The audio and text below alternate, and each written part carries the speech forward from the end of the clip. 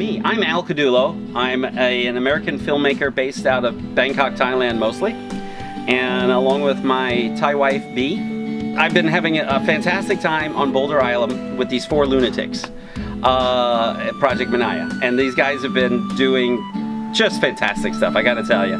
I came into this, I'm a filmmaker trying to do a documentary. I found out that they were coming here to the island, and I said, convinced the owner of the island that, you know, this was really what we needed to do to document this. And it's been really cool. I mean, we've had a great time. They're doing a lot of work, and I'm just getting to shoot all this fantastic stuff. So it's been an absolute pleasure for me. They're doing amazing work with undersea work, with maps, with identifying the various birds, insects, mammals, and everything else that's here on the island.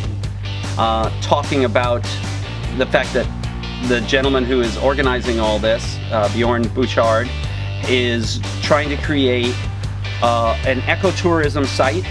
He's trying to create a protected area to help regenerate the reef, which actually, very surprisingly and most pleasurably, we found that the reef isn't in as bad a shape as we thought, which actually strengthens the case for creating a protected area.